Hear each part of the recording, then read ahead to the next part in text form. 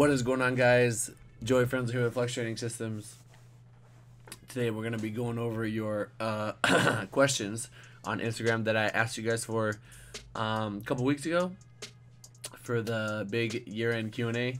A little bit different of a video, probably the most editing you'll ever see in a video just in terms of what's going on, but I'm excited, and you know, I haven't really looked too much at the questions, and I'm just going to go through each one. Hopefully I can answer all of them, and let's get it. Alrighty, so question number 1: the most common cues you can give for the 3 main lifts. This is from, you know what, I'm not even gonna say the names if they're hard because they're gonna pop up on screen, so you guys should be good to go there. Most common cues you can give for the 3 main lifts. Most common cues, well, one for everything is stay tight for sure. For squat, I like, I know it sounds weird, but knees forward, hips back. Basically that way, you know, for me, it kind of helps me make sure that I'm sitting in between my knees and my hips. Like if you look at that bar from the side, you want the bar kind of right over the middle of your thigh, or maybe a little bit towards the front, just to keep everything centered. I mean, there's a million different cues. I'm just gonna give you ones that I like that have helped me. With bench, again, staying tight is really thinking to just squeeze the bar as hard as I can, and make sure that I try to, again, this is for me, bring my hips to my neck or my shoulder blades. That way it really just kind of helps me maintain my arch. So I really like that one. And then for deadlift, I just really make sure that I don't rush. I take my time, and then I flex my abs. So brace your core, basically. Literally just staying tight. That's like, I honestly don't think about cues too much.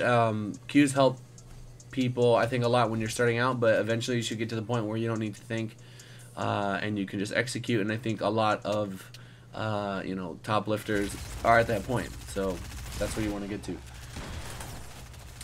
Next question from Mighty Mush. How would you find the minimum effective and maximum recoverable volume for particular and then it gets cut off because Instagram doesn't let you post the full thing. So finding minimum effective dose and maximum recoverable volume. Alright, so here's the thing. You wanna be doing enough work to where, you know, you're creating stimulus, you can recover from it, but you're not overdoing it to where you're building so much of a fatigue debt that each week when you go in, you're just kind of like digging and digging and digging and digging. You know what I'm saying? There are times, like especially close to meet, when digging can be a good thing. It's like, you know, kind of like your way of getting some super compensation going, but like to the degree in which each lifter does that is going to vary from person to person. Me, for example, I don't really push.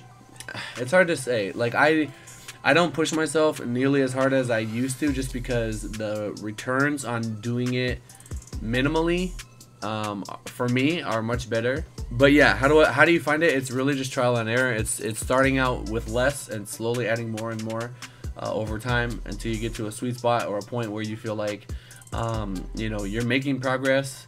You're not beating yourself too much, and your overall quality of life is like not compromised by, you know, what you're doing in the gym. I hope that answers. Maybe not, because the second part of your question got cut out. Ben Yanes asks, ever play WoW? I'm assuming that's World of Warcraft. I have not.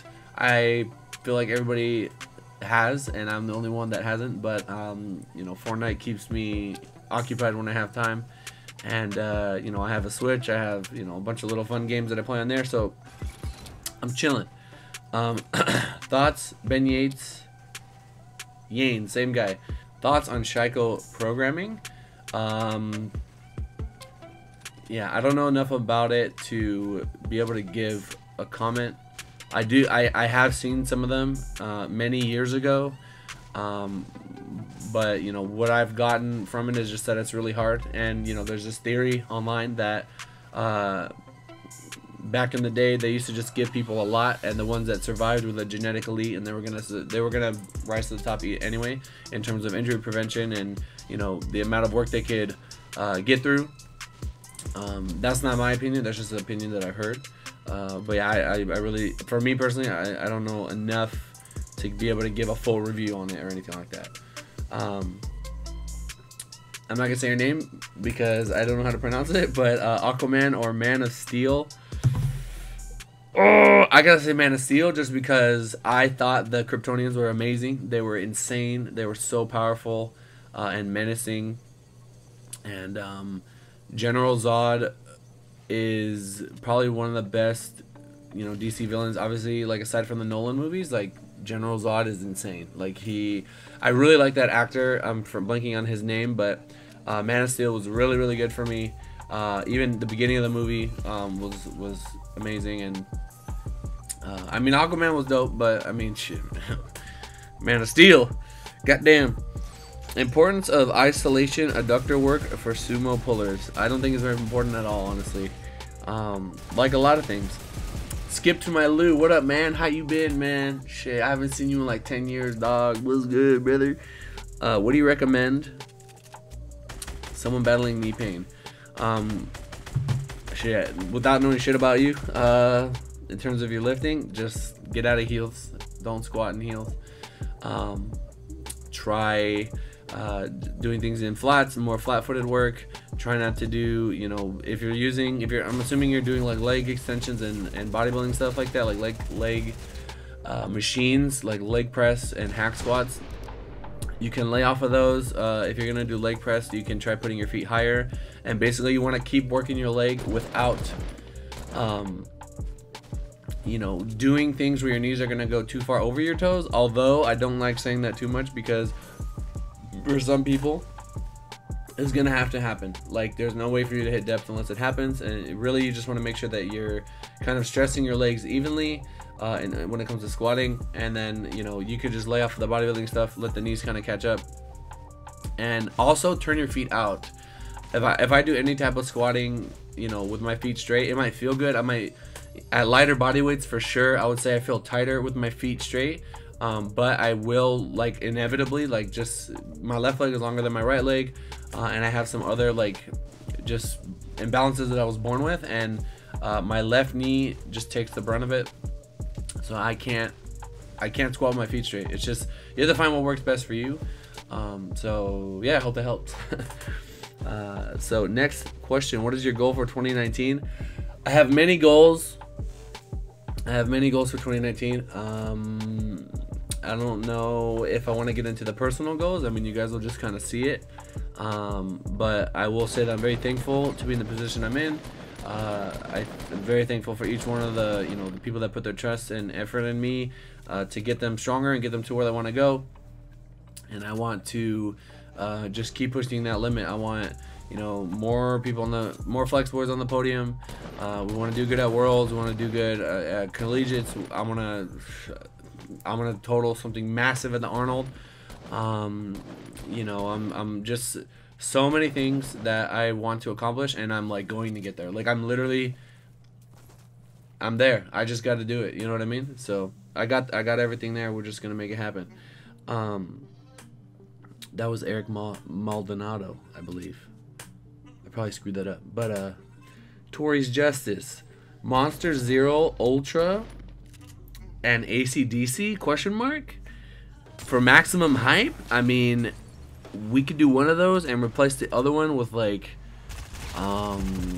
that soundtrack from the Avengers Endgame. You know what I'm saying? AC/DC's dope though. Shout out to AC/DC. I don't want to hate on anything because AC/DC is like the OGs that paved the way for those that came in after. You know what I'm saying? That inspired all the other things, and if it wasn't for them, we wouldn't even be here. You know what I'm saying? G Reyes says, what to expect for someone competing in their first meet. There's a lot of videos on this online that you could YouTube. Literally tons of videos.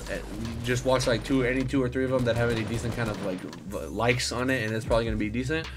But if I had to give you one thing, I would say keep up on your nutrition timing, meaning before squat, bench, deadlift. Make sure you're having some sort of carbs and water, and that you feel good and that you're not overdoing it on sodium. Although sodium is very important. I feel like I can't overdo it on sodium. Then again, of course you can overdo it, but I don't think I've ever overdone it. I've always felt pretty good. This is my trusty 45-ounce bottle with Utopian in it. Shout out de novo. Junior Razistone. What are some common mistakes you see early intermediates make in terms of their programming, and then it gets cut off? They're not doing enough, or they're doing too much. And yeah, that's pretty much it. There's more, but What was the best card you ever pulled from a Yu-Gi-Oh booster pack? I don't know, dude. Probably, so like every set back in my day had like 1 or 2 secret rares that were pretty much like the best card in the set, or maybe a super rare, hyped card or something like that. I pulled Judgment Dragon, which was at the time, if you ran 3 of those bad boys in a Lightsworn deck, like he was the most powerful. Literally, it's a Blue Eyes White Dragon that can blow everything up on the field when you have enough things in your grave, and that's pretty lit. Yeah, that's that. Man, this question right here, this one right here. Will Russ beat Gibbs next summer? All right, so like as Russ's coach, I'm always gonna side with my guy. So I'm gonna say like yes, but I respect Gibbs. I know Gibbs is bringing heat. I know Gibbs is like probably the strongest. He has like no weakness. He has a strong squat, strong bench, strong deadlift. But you guys have been watching the boys. We are coming in hot. There's gonna be no injuries this time. It's gonna be a different situation, and it's gonna be a fight. It's gonna be a big fight. If we keep this momentum up, I think it may be easier than I think. It might be, Gibbs might have some up his sleeve. Who knows? It's gonna be really good. But don't sleep on Sean too, because he's right there. You know what I'm saying? Don't sleep on anyone ever. You gotta always head on the swivel. You know what I'm saying? You out there in the field, you could get sniped from any direction. You know what I'm saying? Like in the gameplay you're watching right now. Okay, so I don't even know how to say your name, but it'll pop up on screen. How to balance sumo to squat ratio with shared fatigue. This is such a good topic. Interference between squat and deadlift, right? Another study's been done on this. Where the study pretty much got screwed up because of the interference of the deadlift. But basically, you need to find out how much of that lift like kind of affects your other one. Like once I really work my deadlifts, and if I'm kind of cautious with them, they're not really gonna affect my squats too much. They always will, and we always need to kind of accept a certain amount of interference. So like if I hit like a 700 squat, but I deadlifted like crazy 48 hours before. I know that once I rest from a meet and I squat, having not pulled for 10 days, which is what I normally do, I'm gonna be infinitely stronger on squat. So not infinitely, but you get what I'm saying, like a good amount, like a shocking amount. Like on meet day, you're like, oh shit, I didn't know I had this. But like it's coming, but you don't know how much it's gonna be. So how do you balance that? Again, it's trial and error, starting out with like minimal and slowly adding more. Not deadlifting all the time for some people. Like literally, you can't be afraid when it comes to programming, right? Major key here. When it comes to programming, you can't be afraid to try something that maybe you haven't heard, but logistically or kind of like with the data you have, it makes sense. And yeah, just it might work out. And a lot of the times, like how did I get my girlfriend to bench a day before a meet and then her hit PRs on the platform? I just said, hey, you know what, like everything is saying that this should work. I've never done it before, but I'm gonna try it, and then it ends up working. So again, start with less and then work up more. Timmy Peeler, 1v1 me in Fort Noob. You probably don't even play Fortnite. Maybe one day if I'm like streaming, you know what I'm saying? Then you'll jump in there and we'll do it for fun, and you can kick my ass. More of like a team guy, more of like a positioning solo dude. I have good aim from far distances. I'm getting better close range, but my editing is I would say like a 3 out of 10 when it needs to be like a 10 out of 10. Are you ever going to release a book or podcast talking about flex training philosophy? Man, it's funny that you should say. There is a book coming out on January 3rd that I am affiliated with. It has a lot of the fundamentals and basics that I am talking about here. I'll make its own dedicated video for that. And you know, I'm really excited to share it with you guys. It's got pretty much everything in there, everything that you need to be a better athlete, and to, if you're trying to coach someone, just kind of have like the Bible, the groundwork, like your foundation, right? And then you can kind of add on top of that, or interpret it how you will, and you know, kind of just go from there. Sorry, I'm looking for my tissues. Goddamn, but we ain't pausing this. So yeah, stay tuned for that, January 3rd. Tell everyone.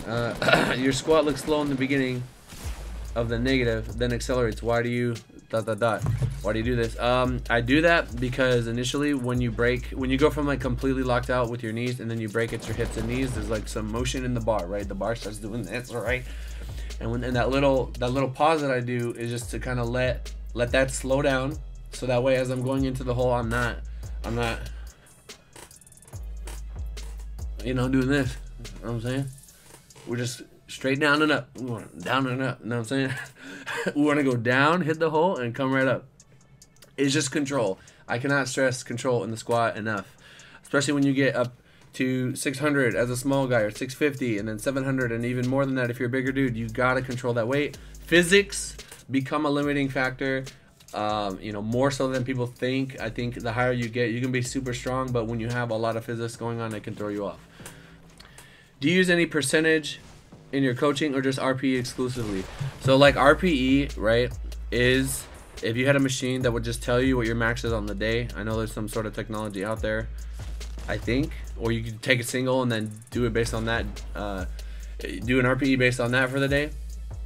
Like percentages like goes hand in hand with it. We just don't focus on it, and it is something maybe down the road when you're picking numbers, if you don't really have the experience, that you can use.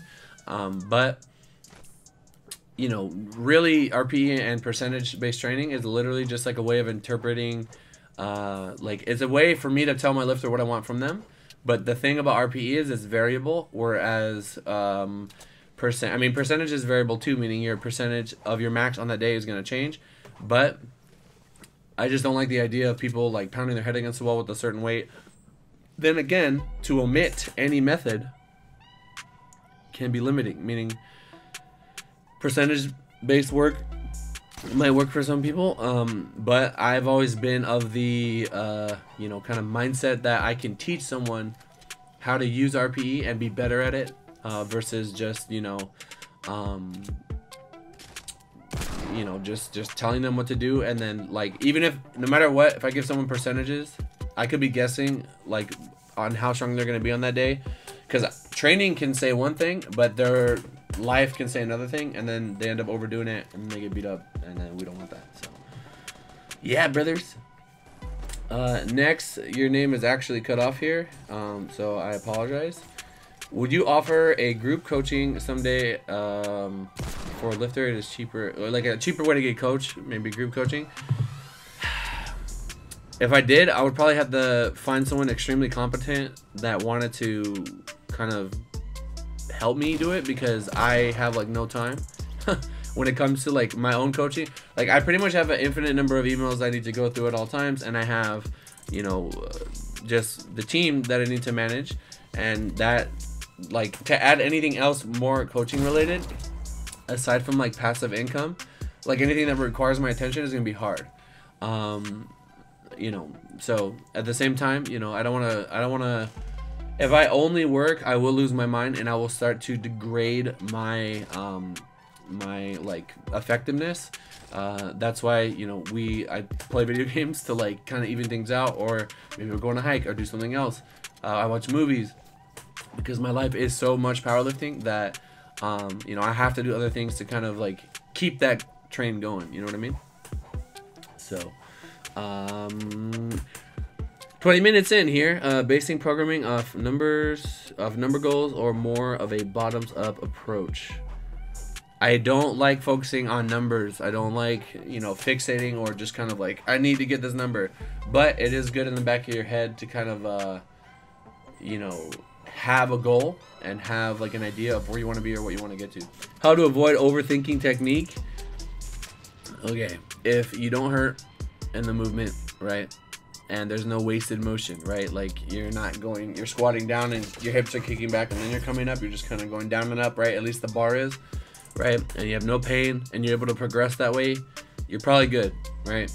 You can always get better, you can always fix little things, but if I were to fuck with my technique now, I think I would only get worse, you know what I'm saying? So right now, like, I keep it locked, and you know, if it's working, accept that it's working and just move on. You don't need to like fix it if it's fucked up. You need to fix it if it's fucked up, but if it's not fucked up, you don't need to go in there and screw it up.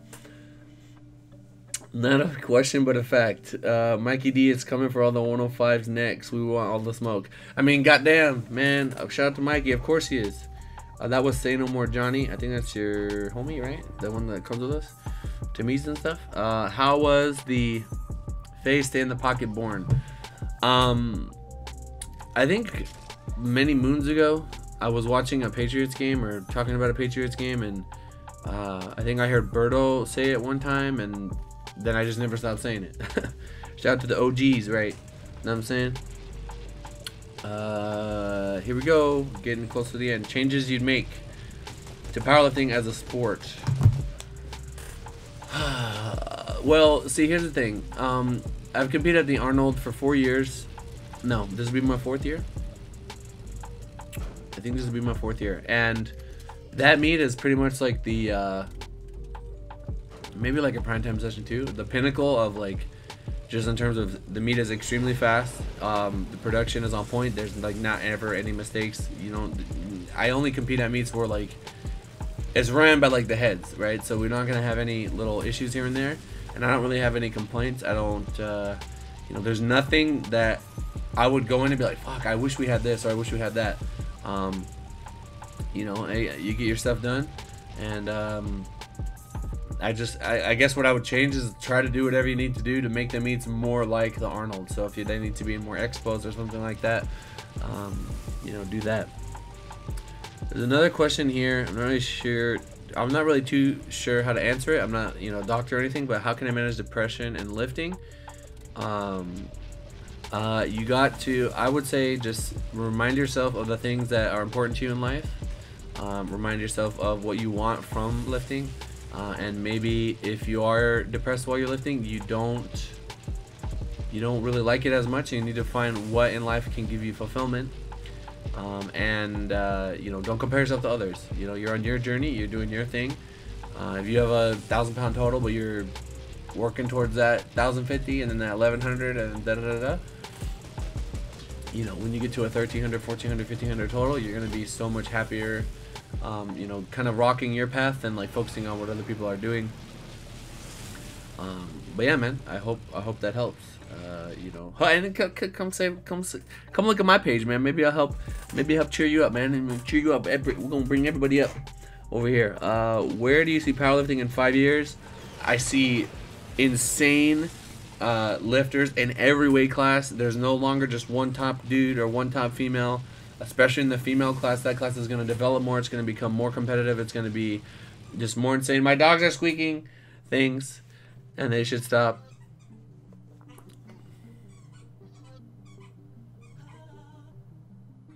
Jesus. But yeah, powerlifting 5 years, bigger, better, faster, stronger, more athletic, more ripped, or more lean.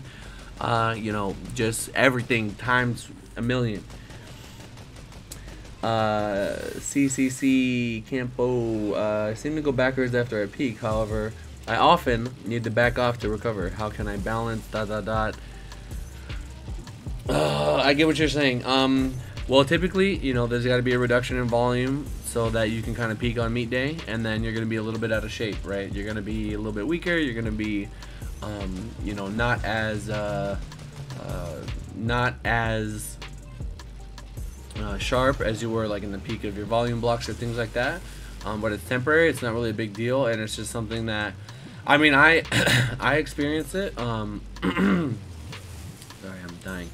I experienced it, but it's really not that bad for me, because I just, you know, I don't know. I just I only train, you know, I train very infrequently, so like I can kind of go longer with rest without you know, feeling these side effects. I do get sore, but it's not nearly as bad as when I used to, like when my body was adapted to squatting 3 times a week, which I have not done in like years and years and years. You know, if you take any type of time off, then you come back to it, it's like your body recovers at such a high rate, you're gonna like overdo it, and then you even detrain faster. But you know, it's not a bad thing. It's I don't think you should be dealing with you feeling shitty after a peak, and like compromising your meet day. Like if it means to compromise your meet day, just, you know, just peak, dude. Just peak. Hit the meet, do the meet, and then build back up after. Give yourself enough time between competitions so that you're not peaking so frequently. If you're peaking all the time, it's like, what are you doing, brother? How are you gonna make gains? Pan Fried Panda says, how did you get into powerlifting? Competing, I did bodybuilding stuff, but I didn't always train the big 3, but I was doing the bench press, and then I noticed that I was pretty good at it, and then my coach who was helping me diet at the time back in like 2012, early 2013 maybe, was like, hey, you should compete, you're really strong. And so I did, and then that was it. I was like, this is way better than bodybuilding. I don't have to starve. All right, 22 Ace, what up, man? How much time do you normally spend on mobility, warm up, cool down around training? 0 cooldown. I just my cooldown is putting the weights away.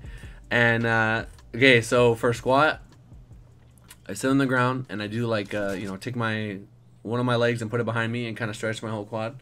I do the same thing with the other leg. I'll stand up and grab a bar. Like if I'm standing this way, I'll take my hand and turn it like that, and then I grab the bar like that, and then I kind of, you know, stretch all of this all the way down into my rectors and stuff, my low back. I do that on the other side, and then I'll do like I'll like go down, sit as low as I can in a squat, get my knees really far out. I'm kind of on the balls of my feet, and I will grab my ankles, push my knees out, and really just feel everything internally stretch, kind of more than I would in a squat, right? I get mobile enough to be able to perform the lift, and then not really, you know, I don't really go past that.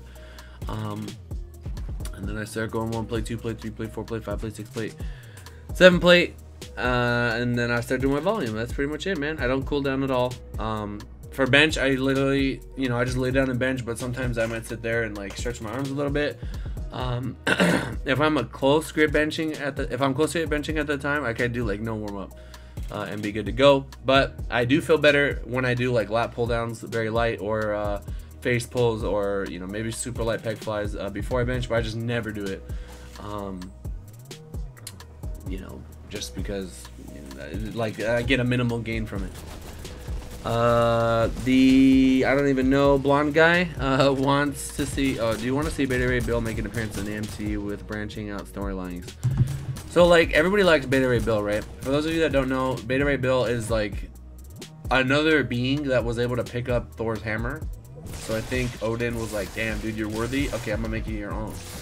And it was it looks a little different. It's like more of like a hammer, like a literal hammer with like a sharp back to it, vertical, and he's just like another Thor dude. I've seen interpretations of him in cartoons and stuff, but he's like I think it would be dope to see him. I mean, he's just another overpowered character that's like another good guy, but I think we need to always focus on like quality villain development and make sure that, you know, we're using our villains to kind of drive the story forward and giving our static heroes, you know, for the most part, like something to have to adapt and beat and overcome and stuff like that. So what does Fortnite need to truly be at its competitive peak, or what is the step in that direction? Man, I would say it's in a really good spot right now. Fortnite's in a great spot. I just think that, you know, I don't like when someone has a plane and they just overpower me. Like, I can have full health, full shield, full weapons, and if they get the right angle and they're coming in on you, there's not really much you can do. So I don't know if that's good for competitive play. I think solos are pretty dope. Squads are kind of crazy. But, I mean, obviously Fortnite's killing it. They're the biggest game in the world right now. And, you know, I think if they listen to their competitive players and kind of, like, never break away from that formula that got them to where they are, they'll be fine. So, thanks for that question, brother. Where can I watch all of Dragon Ball Super English dub? On YouTube, man. I literally just YouTube everything. I YouTube all of it. I watched the entire thing on YouTube, like, right when it came out. And, you know, 6 p.m. on Saturdays, I think, my time. It was on YouTube. So I just watched them all for free right there. Juice to Manny says Thanos card. I don't even know what that meme is. I don't even know what that is. I literally am the Thanos guy. I don't know what that is.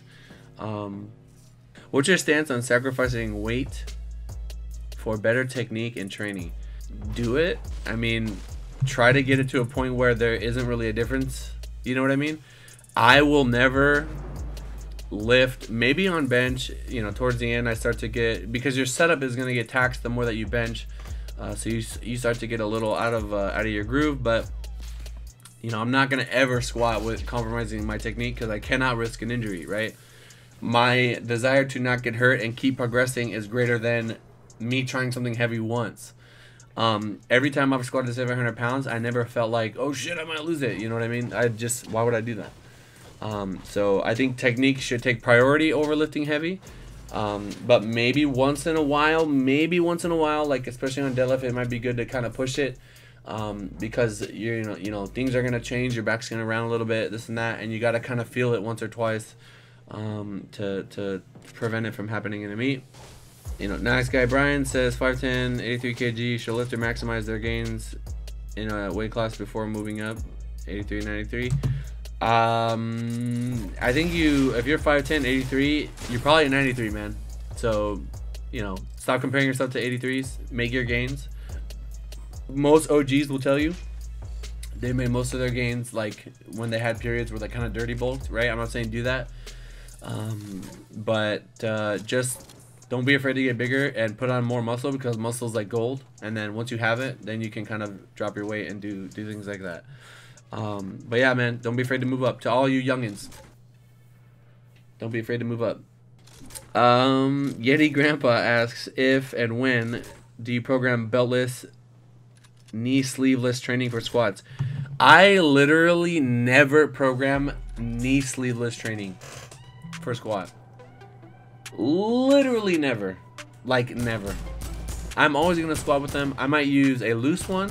I will use a loose knee sleeve, right? That keeps my knees warm, and then on meet day, I might go for something a little heavier, or maybe I don't feel like it. At the goddamn, what meet was this? Nationals? I just used my 2XLs. I didn't really care. They don't really help that much, you know what I mean? I mean, they help mentally a lot, maybe with stability a little bit, but you know, I think training with no knee sleeves is, you know, maybe it's something that I should look into, but I seriously doubt it. I'd rather keep your knees warm and safe than, you know, than go without. I feel like dog shit when I don't use them. Like, I just feel like pins and needles when I don't use them. Any plans to come down to Texas? Shit, I don't know, man. It depends. It depends, bruh. Let's see what's going on. If there's a big meet there, I'll be there.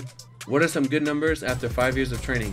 See, I don't know how to answer that because I don't know anything about you, but I would say after 5 years of training, I would hope you would be hitting like more than what you're hitting now. You know what I'm saying? Maybe like you add 25% to what your total is over 5 years. That's like a lower estimate, I would say, you know, but again, I'm just putting out a number. Most important non-powerlifting thing that's happened in 2018. Non-powerlifting thing that's happened in 2018. Obviously, Avengers Infinity War, literally the snap, Thanos destroying half of all life in existence. You already knew I was gonna say that because you know me. The best lifting belt and thickness, hands down, in my opinion. If it doesn't inhibit your setup, the SBD belt is by far the best belt. It's like cheating because if you double lap it, you're getting like 30 fucking millimeters. You know what I'm saying? But you know, yeah, man, it's really what belt is gonna help you in the lift better. You know what I mean? You might like a thin belt for deadlift. You might like no belt for bench. You might like a thick belt for squat, or you might like no belt for anything. You know what I mean? You gotta find what works best for you. I would probably use the belt on squat though, at least. Opinions on power building, like, okay, I'm gonna have a podcast where I have a smart guy on, basically, right? If you guys don't know who he is, Brian Miner.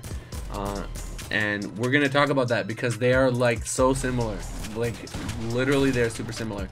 I usually train like a power builder, but I, as of late, have just been so busy to the point where I don't have the energy to, you know, after I squat 700 pounds, I don't want to go do, you know, bodybuilding stuff.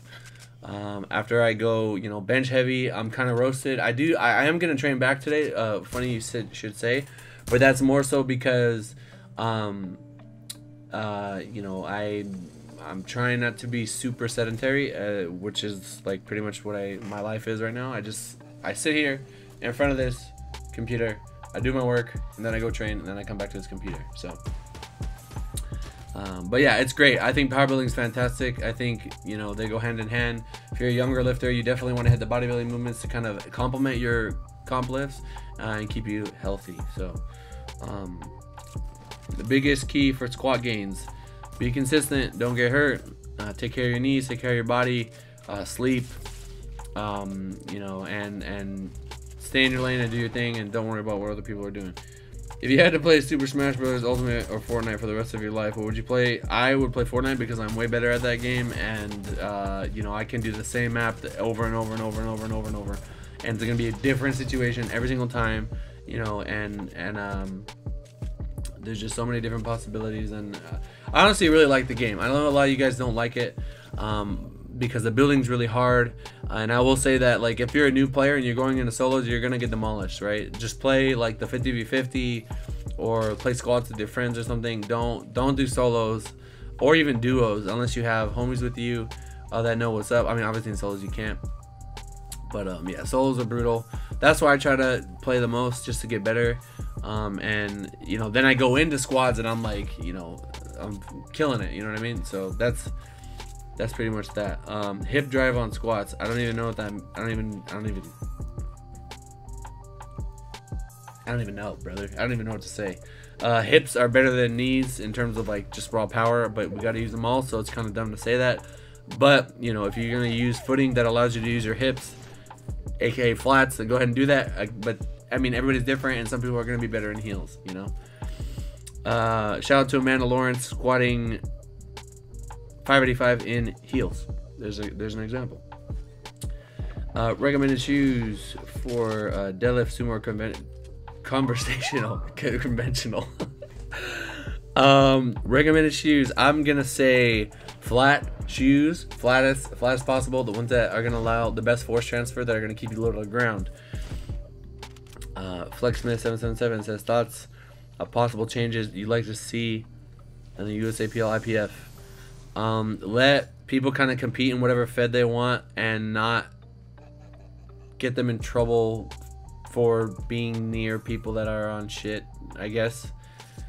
You know, I don't think it would hurt their numbers at all. I think they would just do whatever is gonna make the people say like, damn, you guys are really trying to help the lifter. You know what I mean? The lifter. It should always be about the lifter. Always be about the people that are putting, you know, money into organization, your lifeblood. You know, just stuff like that, and then less restrictions on equipment, I guess, for people that don't have the money to buy all the expensive stuff. That would be great too. When programming, should the aim be to add as much volume as you can while still being able to recover? I mean, you want to be doing enough to, it's like yes and no. You want to be doing enough to make sure you're, again, progressing at an appreciable rate while not compromising, you know, like you're not going to be on the brink of injury while you do it. You know what I'm saying? So if that makes sense to you, great, that's what you want to do. There's a little bit more of the question here, but it's kind of cut off. I think you can benefit from progressing with lower volume, and then adding more overtime, so you have somewhere to go versus like just doing all the volume. I mean, you can do all the volume. I mean, I don't want to get too much into it, but there is a way to do it with all the volume. That book that's coming out January 3rd, you guys can cop that, and it'll have all that in there. How often do you use linear progression to program most of your athletes are only RPE. Okay, so for some lifts, I will literally write in the weight and just like intentionally hold them back. The conventional deadlift is a lift, for example, just because like I'd rather be on the safe side guaranteed than like risk it. But most of the time, if I'm giving them enough attention and teaching them, they should be able to do RPE just fine. It's usually when there's an ailment or an injury we're working around where I need to kind of like you know, hold them back or intentionally like give them specific numbers. Would you recommend a 7 or more microcycle? Currently having a lot of success with a 12-day cycle. Hey man, if what you're doing is working, just keep doing it. But yeah, I mean 7 can work, anything, 4 can work, 3 can work, 5 can work, whatever works for you. Second year training, I've suddenly got a huge interest in powerlifting and bodybuilding. Any tips on, I'm just gonna make up the question because I got cut off, staying focused, staying consistent. Yeah man, just keep going to the gym, surround yourself with people that are into it, you know, follow pages that are into it, and you know, listen to your body, don't get hurt, all that good stuff. Last question here. Could you go over the difference in your approach to programming sumo versus conventional? Conventional is a highly invasive lift that has the potential to tax the squat and the bench. Clearly it taxes, you know, the back and things like that. It takes more recovery. Most people are not going to be able to handle multiple days of conventional deadlift. I'm about to sneeze. Whereas the sumo deadlift is more like a squat. It's a partial range of motion, so you can get away with doing it more frequently. It's also more technically demanding, meaning you need to you know, practice the technique and make sure that you're losing balance and your grip is right and all these other things are in line. So generally the conventional deadlift, you know, you do it once a week, you're good to go, maybe twice. You don't need to do more than that. Sumo can be anywhere from 1 to 3 times a week depending on the lifter, depending on how much interference there is with their squat and their deadlift. You know, if their squats are taxing the shit out of their deadlifts, then maybe you should spread them out and only do the deadlift, you know, like as needed. So a lot of the time with squats, if that's progressing and deadlift is kind of holding as squats progress, when you taper everything down, deadlifts are going to come up too. So, you know, people just don't need to fixate so much on like, oh, my deadlift isn't moving. No, it's moving. If your squat's moving, you got to think of them as like training muscles and body parts rather than like just a lift. So again guys, coaching questions, like, you know, personally, like coaching price and stuff like that, just shoot me an email or flextrainingsystems.com. and I'm saying, go in there, peep the new website, boom bang, we in there. Yeah guys, there were a couple questions I didn't get to or I just omitted. But I hope, you know, you guys are satisfied with that Q&A. I hope you guys enjoyed this video. It was a little bit different, but you know, I'm recording off of a webcam in you know, mildly decent quality in my room, and yeah, I mean, you know, I hope you guys enjoyed. Obviously, you know, a little bit different of a video. 2018 was an amazing year. I like literally every year just keeps getting better and better and better and better, and like, you know, just like a new height of life. So I'm really excited for the future. And then once, you know, I accomplish some of these big goals, I'm gonna kind of switch gears a little bit and think about more to like giving back, more to like giving you guys just more content that's like helpful. Mainly, you know, not on Instagram just because I have a thing with Instagram, but you know, anyway, I'm rambling now. If you made it this far, let me get a hashtag, something with 2018 in it. Let's go hashtag, you can go ripped and lean 2018, hashtag, you know, I don't even know, work never stops, work don't stop 2018, work don't stop 2019, something like that. Whatever you guys want, just put 2018 in it, and you know, I'll go through, like them, and I might even give you a little heart, you know what I'm saying, like a pause heart, you know what I'm saying, because like I love that you commented, but I don't, you know what I'm saying, not like that, you know what I'm saying. That's all that love goes to Tina, you know what I'm saying. But anyway, thank you guys for making it this far. I appreciate every single one of you. 2019, we're coming in hard, we're coming in fast, we're coming in ripped, we're coming in stronger. Oh man, it's gonna be so good. Alrighty guys, talk to you in the next one. Peace.